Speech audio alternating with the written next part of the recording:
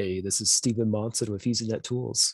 And today we're going to talk about how to make your website load faster through image optimization. This is a really important technique, and it's actually really not that hard at all. Basically, if you want your website to do well, you need to make sure that it loads fast. And the easiest way to do that is to make sure that your images are optimized. This doesn't require you to be a web technician or anyone with extremely complex skills. You just need to know how to basically download an image and run it through a program that will optimize it, which I'm going to show you here in just a little bit. I'm going to show you a little technique also to help you understand what images need to be optimized. So let's say you have a website right here. This one's called Echo Farms. And Echo Farms, it loads a little bit slowly. If I refresh it, it'll load. It's going to be a little slow, not as slow as it would be if I was on a slower internet connection, because I'm actually on a pretty fast connection here. Plus, it's already been loaded before, so it's probably cached and everything. But there's actually some images on here that are really larger than they ought to be. And someone coming here for the first time, this is going to load pretty slowly, especially if they're like on a mobile connection or just have a slower internet connection in general. So when you make a website, how do you know what images you need to fix? Well, if you're in Firefox or Chrome or whatever, you can right-click and say inspect. This is going to bring up something called developer tools. Now, these can be a little bit intimidating to the uninitiated, but they're really not too scary, at least not what I'm going to show you here today. So I'm going to make this a little bigger so you can see it. And you'll see here there's a thing called the network tab. I'm going to click on that. And this will show me all of the resources, all of the font files and all of the images and everything else that's being loaded in the site. I'm going to hit refresh just to make sure I get everything in here. And now I'm going to click size up here to basically sort it from largest to smallest. This helps us identify the most important files that we need to fix. Right here at the top, I see this large turkey image, and that's actually right here. And it is 2.21 megabytes.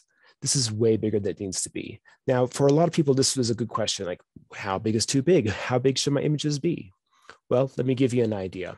Most images on a website should be less than 200 kilobytes. That's basically 0.2 megabytes, so maybe a fifth of a megabyte at most.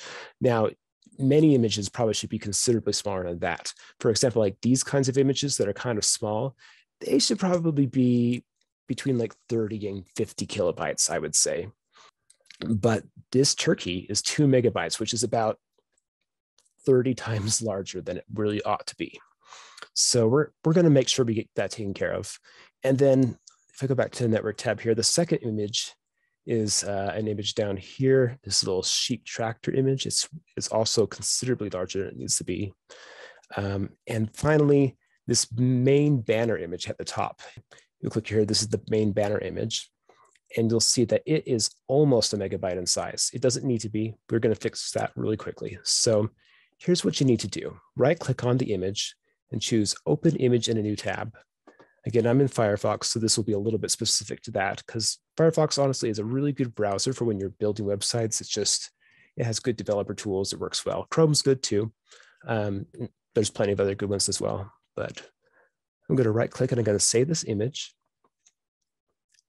And I'm going to pull it in here. You can see that it's 961 kilobytes. We're going to use an online tool called Squoosh.app. That's SQUOOSH.app.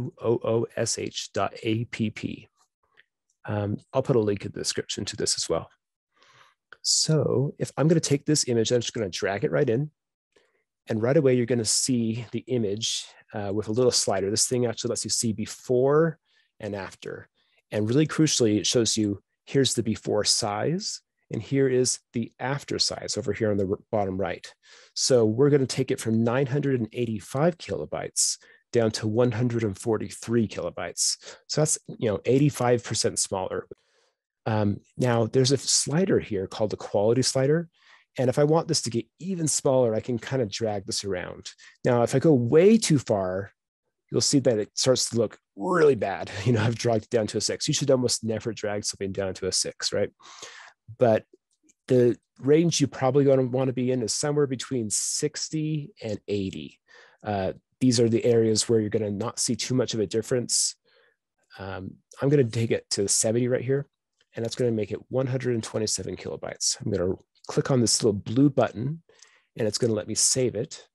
And I'll just save it right here. Actually, I'm going to rename it. I'm just going to put a little OPT at the end. That stands for like optimization. You don't have to use that convention. It's just one I use myself. But now I have my optimized version of this image, and I still have the original if I need it, right? Then all you need to do is go log into your website, upload it, and replace the existing image with the new one. So it's pretty easy, pretty straightforward. One more thing I'm going to show you is resizing images. Now this image right now, it is, if I click on this, you actually see that it is 1920 by 680. It's basically the perfect size for like an HD, 1080p screen. So we're going to leave the size alone. I think that's a good size for that banner image. But there's another image right here, just Heritage Turkey. I'm going to right click on it, and I'm going to open it in a new tab as well. And you'll see if I click here, this is the actual size of this image. It's really big. It's actually bigger than the majority of screens that would ever see it, unless like a 4K screen. And even a 4K screen won't be able to tell the difference at this size. So it's far larger than it needs to be. If I wanted to make this exactly the right size, I could right click on this, and you'll see it actually tells me the size that is showing up on the screen. It's 320 pixels wide by 173 pixels tall. So if I go and I download this image, did I download it? I can't remember. Let's download it. Downloading the image. And then I'm going to go back to my Squoosh app here. And I'm going to drag it like so. And here, without even doing any resizing, we're going to take it from 2.3 to 284 kilobytes. So it's like 88% smaller. Not bad at all. But let's say we want to get it down to be that size on the screen, which I think was 320 pixels wide. So it'd be like roughly that. Now it's only 10 kilobytes in size. Now I could go a little bit bigger. Like maybe I want the image to look kind of sharper on maybe Retina screens, so I could go double, right? So this is 320 pixels wide. But let's just say I wanted to make it double that, which would be 640. It's still going to only be 33 kilobytes. So I'm going to click on this, and I'm going to call it Turkey Opt. So just my optimized version of this turkey. And now instead of 2.2 megabytes, we're looking at 32 kilobytes, which for an image this size is just about perfect. It's going to load really fast, almost instantly on a decent connection. And yeah, just go in and replace that image on the website.